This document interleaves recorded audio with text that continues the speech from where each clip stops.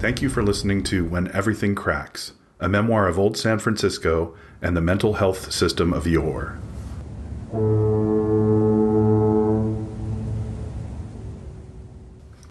Chapter 2 is about peer pressure.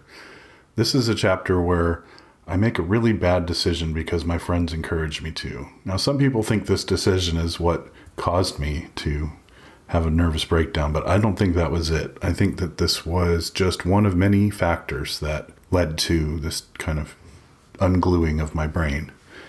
Anyway, here's chapter 2, going down to the underground. When we get to the underground, the door scene is really tight. We know a bartender there named Rory, so we ask if he's in there. The doorman says we have to leave an ID if we want to go talk to him. I don't think it's such a good plan. In New York, they'd just let us in because we were way cooler than the bridge and tunnel troglodytes who go to the big clubs. But this town is small and they don't do that sort of thing. Then we see Lola, her olive green eyes pinned and fluttery. She has a stamp on her hand and she says, "Come here." And we go down Tahama Street and she spits so that the ink gets real wet and comes off her hand onto Donny's. I can tell she likes Donny better than me, or she would have done me first. Everyone likes Donny better because he's so cool. It doesn't work quite as well on my hand, but if we go to the back door, they'll never check.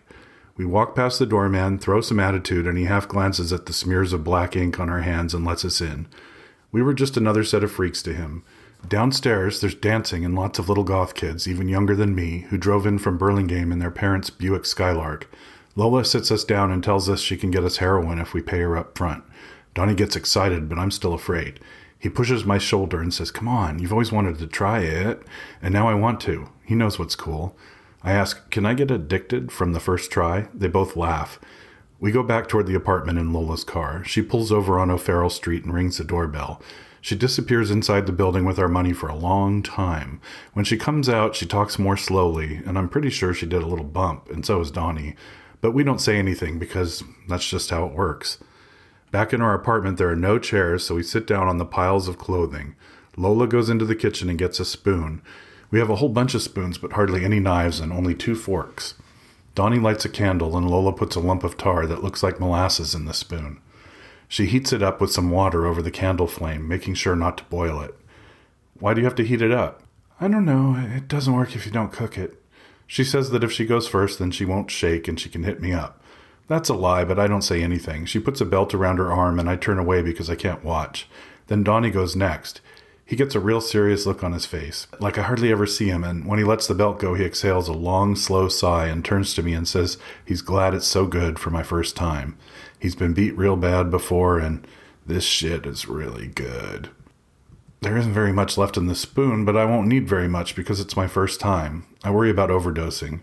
Before I use the needle, I say I need to bleach it. They both roll their eyes, but I go into the kitchen and there's some bleach under the sink that was there when we moved in. I put some bleach in the glass and clean out the needle a few times, then rinse it with water, drawing it up and squirting it out. When I'm done, the plunger won't move. It's too sticky, so Lola says, "Rub a little earwax on it. It'll make it slide better." I don't believe her, but I take out the plunger and rub it against my ear. Sure enough, it moves okay after that. She says that earwax is a natural body lubricant, so it won't give me cotton fever. I've heard of cotton fever. It's a terrible headache that makes junkies bundle up in a knot and shake. You get it from the cotton you use to filter the heroin, or that's what they say anyway. I have to stop thinking about cotton fever. I wrap the belt around my arm. Lola starts touching my vein and I can't watch, so I turn away. I hardly feel it go in. When it's done, I don't notice anything. It's because I'm holding on to the belt tightly. Let go. So I let the belt go, and everything goes warm and fuzzy. My thoughts, which usually come at me super fast, come hardly at all. I feel like on my journey home. I feel numb, not just on my skin, but in my head too. I wish dying felt like this. Maybe it does. I try to stand up, but fall back down on the pile of clothes. Donny and Lola are just lying there, so what do I need to get up for? We talk softly under our breath about the universe. Lola thinks it's like a mirror. She says that whatever you hold up to it is what you see. I say, it's like a tiny speck of dust floating down from a rooftop, heading toward a big barrel of rainwater. In a few million years, we'll all get really wet. Donny nods out and doesn't say anything. I say that the stars we see are just views of our own solar system at different times because time folds on top of itself and we can see through it. Lola wrinkles her nose at me like she isn't following me. It doesn't matter. I'm hungry. I don't know how long we've been sitting here, but I think I just woke up out of a nod. Lola doesn't have much money, so she offers to take us to the grub steak. It's just a few blocks from here. It's an old diner in the shape of a railroad car. It's crowded with old trolls and hustlers. The yellow walls are stained with rust-colored grease. I can't taste my burger, so I don't finish it. I usually eat all my food. I'm not hungry either, which is unusual for me. It's as if everything is being taken care of and I don't need to worry about anything. After the grub steak, Lola drives us out to the beach to watch the sunrise. My nose is runny. The warm feeling is starting to wear off, and I'm tired. The ocean looks like a gray smear. The sun rises from behind us, so we hardly notice. The beach warms from gray to brown. I'm cranky. I do my best to hide it from them because they both look content. I have to get my check from the stud tomorrow. It's today, actually, and I haven't slept. I'll get it in the afternoon. We can ride the rails the next day. After an eternity, we finally drive back to the Tenderloin. I crawl into my closet and close the door. The earthquakes are really bad. I can hardly fall asleep. I'm shaking so hard. Donny is snoring. I don't remember when I fall asleep, but it's almost evening time when I get up. I have to run down the street to the stud and get my check before the accountant leaves. I get there just as he's locking up. He shakes his head at me and goes in to get the envelope, muttering softly under his breath. They pay me $30 a shift. There's no bonus like I was hoping, so I have $150 to live on for 3 months while the stud is closed. Well, let's see. The rent is $375. How am I going to make $225 in 2 weeks? And who's going to buy groceries? Not Donny. If I stay in town, I guess I'll be going to the soup kitchen on Waller Street. No problem. When I get home, Donny is up and he's hungry. I go to the corner and buy broccoli, an onion, and a can of broth. I make soup from it. It tastes shitty. It smells like the garbage chute. I don't know how to make fucking soup. I put the rest of the soup in the refrigerator. Donny wants fried chicken, so I go to the KFC on the corner and consider the cost of a bucket versus a box. I could put some chicken in the soup to make it taste better. At the KFC, an old lady sits in one of the brown plastic chairs, fingering a bruise on her leg. Her hair is matted, her face speckled with mud. She laughs and sings to herself. She says my name, Duncan. How odd. As her vocal cords hum and create laughter, I can hear some sort of message masked under the noise. She's telling me that the chicken is poisoned. I get out of line and thank her. I go to the bun me store and get 2 chicken buns. Donny doesn't like them, but it's better than poison, I explain. Donny ignores my revelation about the poisoned chicken. He eats the bun with a disgruntled look on his face. He wrinkles his nose every so often. The salty flavor disagrees with him. Later I hear him throwing up in the bathroom.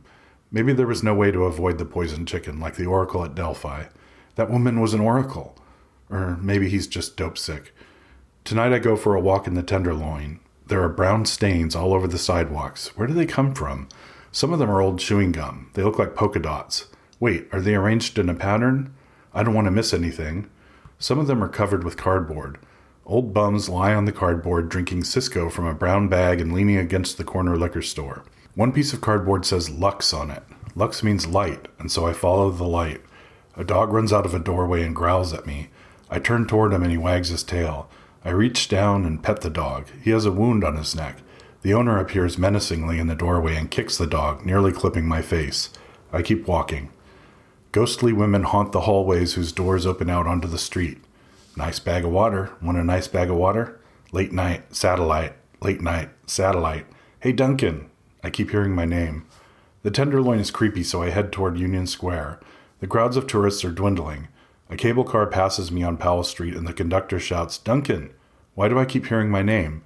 Is somebody trying to reach me? Blondie's Pizza is closing, and they drag the trash can out front. There's a whole pizza on top. I share the pizza with an old man who was waiting for it. The pepperoni is still warm. The grease puddles in the middle of each slice, runs down the cheese, and onto my chin. Oh, good. They threw away some napkins, too. Here's a note about the end of Chapter 2. The term nice bag of water was an old term for methamphetamine or speed. And late night satellite refers to 2 things that somebody would be selling. Late night is that they stole a bunch of the transfers off a bus, and a late night transfer works all night long, and you can ride the buses for free. The other is satellite, which was a satellite number, something that may not make any sense to a younger generation, but What it was a number that you could punch into a payphone and it would let you call anywhere in the world. They usually lasted for a day or two before somebody figured out what was up and shuts the card down. Sometimes you buy the card and it doesn't work at all. Anyway, that's what late night satellite refers to, and you may hear it again in this book because it's a pretty popular thing to hear in the 80s in San Francisco.